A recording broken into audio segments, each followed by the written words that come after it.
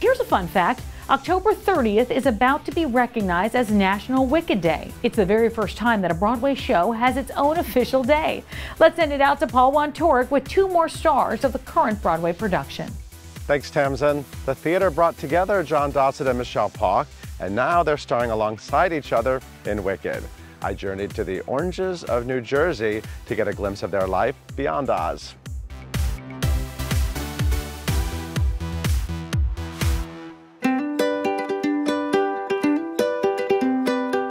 Hi! Welcome. Welcome to our home. Hello again. Thank you. Good to see you guys. Thank you so much for having me in your home. Absolutely, Paul. Welcome. This is your home away from Broadway. Yes, it is. We've been out here 18 years, and one of the best decisions we've ever made. There's a whole Broadway community out in New Jersey. So much so that when the trains mess with you, half of the Broadway shows are all in panic. You could see everybody texting. They're saying, "We're still in Secaucus. I don't know when I'm gonna get in." You two met doing theater. I mean, I think together, combined, you have over 30 Broadway credits, and that's not even counting the off-Broadway and the regional and film and TV. I mean, you've done a lot. Yes. And now you are working together in the biggest Broadway musical of all time for its anniversary. Which might be the perfect way to bookend it. Oh, is this the grand finale? You know, it might be for me. This is the penultimate one. Yeah, for you. I don't do that many musicals anymore for, many reasons. And to go out with a big one like this feels really great. It's incredible that we're part of the 20th anniversary season. We were saying that. We were driving home the other night and we were like, I'm honored. Aren't you honored? Absolutely. Yeah, it feels nice to have been chosen for that. At the garage, big doings. Look, Melissa Etheridge is opening tonight. We're super fans. So how did this actually happen? How did you both end up in Oz?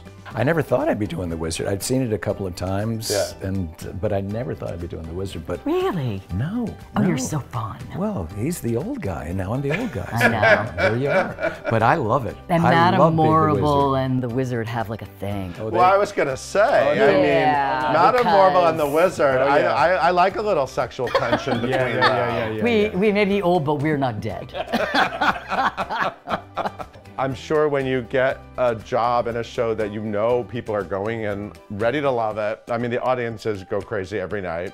And you know that it's not going anywhere. Your contract's not gonna end. It's not gonna suddenly end. What does it mean to have a gig like this? I've been in some hits. I've been in some big shows, and so has Shell. And we've never seen anything like the way people love this show. I mean, to be on that stage at the very end when those two women come rushing through the wall of sound that smacks you. I mean, really, it's humbling. Every night you think, okay, we're really lucky. Sometimes it hurts your ears. It's a sonic boom. It's awesome. It's incredible to be a part of. Here we are. Gershwin stage door. And that's it. Time to make the Wicked. You two met doing a musical called Hello Again, which is all about sex. Which is all about finding your soulmate. Okay, but it's also a musical that literally goes from one couple, and then you see that one person have sex with another person, and then another person, and it's Laurent. Is it right? Yes, it's based on the play. And it's all about sex or connection. Sure. Yes. Or looking for that person or that relationship that will complete you. Yeah. The actress and the senator. Yes. And they had a pair up. What? Yes. Do you have any favorite performances of each other? I mean, you've seen each other do so many things. God, so many. Well, Heroes, she was incredible in Heroes. Oh, what a good play. Yeah. Gypsy. Yeah. Oh, well, so good. Herbie. Yeah, he was a great Herbie. Do you want to know? Bernadette's Herbie. Right. Bernadette's, I know. That's what she calls him. It's the sweetest. And, we go see each other's stuff early on, right? I remember I came early to that and you were singing, I don't know, You'll Never Get Away from Me or something. And the two of them were dancing and he reaches his hands around and he grabs her bottom. And it was I'm not really a jealous person. I'm not, just by nature. And I was like, wait a minute, no, but that's mine. And I was like, and after the show was over, I was like, A+, because that was awesome. Well, that's how I felt about you and Reed Birney in A Small Fire. She was so good in that. Oh yeah, we had sex there at the end of the play. Yeah. I didn't You were forget about naked. that. Oh yeah, I forgot about that part. We're developing this play, and the ending wasn't quite written yet, right? And literally, before the end of the play is written, we're sitting in a room with Adam Bach, and the playwright, and Trip Coleman, the director, and Reed said, well, I don't really have any opinions about how it should end, but we should definitely be naked. I was like, what? Why would you say that? What a strange, sure enough, there we were, then it gets written and we're naked. And he was 100% right, 100%. Wow. Yeah. The vulnerability of that moment, and yeah. But I just have to mention her performance in Hollywood Arms, which was Tony winning. Tony winning. That was 20 years ago you won that Tony. I know. That was a great night. It doesn't feel like that long, and then I That feel was like an I'm not incredible quite that night. old, but yeah, that was it. Where is Just it? as special.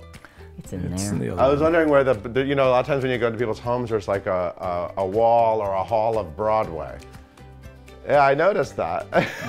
No. You don't have that, like the poster wall. No. Yeah, but the Tony has a little shelf. There's a room in there of all of our favorite moments, like I caught a ball at Wrigley Stadium and he made me a trophy, so that's in there. You know what I mean? Some of our special, like love Frank that. Wood is on like a snow globe. Well, I love that because it's just a part of your life. Yes. It's not like this is my Yes. show business career, but it's just one of the things that happened to the family. Well, I tell you what, you know what? Because I think about like amazing performances, right? That you've been in, that all of our friends have been in, and sometimes you get recognized, Yeah. you know, for great work, and sometimes you don't. You know, it's nice that you still have this genuine love of what you do and of the community, and I mean, you're real show people. When our son was born, I considered myself a father first, a husband second, and an actor third. Sure. And third being down there. Yeah. But you're the same way, and that's what Yeah, one of the things I love I about think our you. family and our that's Yeah, sweet. that's first. It is. It always came first. I think of us as, you know, journeymen. We're that sort of not just generation, but level, and we have tons of friends, right? Mark Latito, and you know, and who they just work, and you know, Michael McGrath, who just passed away, right? Yeah. Just the journeyman who you couldn't wait to see in another play, and so it's actually an honor in some ways to have been a part of this business and industry that long. Yeah, and you know, we both remember when we were the youngest person in the show, and now we're not. Now for a while I've been the oldest person, and So true. and I love that, and I don't know that I love it. I know, because I don't think of myself like that. I still feel like, oh, I'm so hip, and Well, then, you my are. knees You are, are but you're just a killing little me. older, honey. And then I walk by a mirror, and I'm like, oh, Well, right. the mirrors are tough. It's like all I see in the mirror is forgot. my dad. It's like my son looks like me, and I look like my dad. And like, okay. Well, so you're journeyman. So how is the journey different now? Do you look at it differently than you did maybe when you first met? I do. Do you? Well, I just know my place. What do you mean by that? I just know. Well, you're not going to be the lead guy. I love encouraging new people, and it's great that I've done shows with a lot of young people that have stayed in my life, and that's very rewarding to me that I could influence them in a certain way. And in fact, I spoke to one who just wanted to. He called me, and I thought, oh, he must want something, and he said, no, he just wanted to see how I was doing, and he was talking about. He and another former person I worked with that said they had a situation, and they thought, well, what would Dossett do? And that meant a lot to me. Sure. Isn't that great? I want that T-shirt. Like, What would would Dossett do? I want that shirt too. I know. So to just try and impact people in a positive, supportive way. What about you, Michelle? How do you see it? And it's also teaching. I'm sure that really refocused you. It did, and I was so thankful. I teach at Wagner College in Staten Island, and I love the whole philosophy of that. The liberal arts education, and also that it's a BA, and so these kids are well-rounded and they're smart, and they could sit here and have a conversation with you about any myriad of things. You know, it's the three things, right? Is it gonna fulfill the, are you gonna be suitably compensated or more than compensated? Is it going to be artistically fulfilling? And for me, a lot of times lately, it's been, is there going to be somebody in the room that I really, really want to learn from? So that's sort of how I feel at this point in my life. Like, can I be in the room with someone who is better than me, smarter than me, going to challenge me, going to make me uncomfortable and want to learn something new? So I think that's as I gotten older. Yeah. And Wicked, was just a blast. I just want to have fun. I was just thinking, looking at the two of you, so many of your performances are so burned in my brain, and it really reminds me of how special theater is and the legacy of it, because even if there's not film of it, the connection with audiences, it's so powerful. I mean, and it's so much of it is, you've left so much. Oh, so I just wanted you to know that. It's really true. That's such a kind thing to say. Thanks. But it's just coming out of earnestly sitting here with the two of you and thinking about all the incredible things I've seen you both do. It's funny because, yes, and we talk about this, and I feel this way too as an educator, right? What we do, so much of it is a craft, right? We hand this down. I learned things standing off stage in Crazy for You, and I was desperately trying to get a laugh because I am a laugh whore, and I was trying to figure out this beat in this moment, and I couldn't do it. And Jane Canal, the great vaudevillian, she took me aside and she said, "I see you trying to get a laugh on that. Do you want some help?" Wow. Yes, please. And she taught me how you break this down. That was your big break. Harry Groner, it was. Yeah. And I was so grateful to have learned from all of those. Like, they were such incredible mentors for me. So I feel in some ways as we get older, like we're on the other end of that now, you know what I mean? Yeah. I just have to say, my wife's an incredible teacher. She's an incredible teacher, and so many of her students have come back to her over the years, and she's always having lunch with them, and they're still asking for her advice, and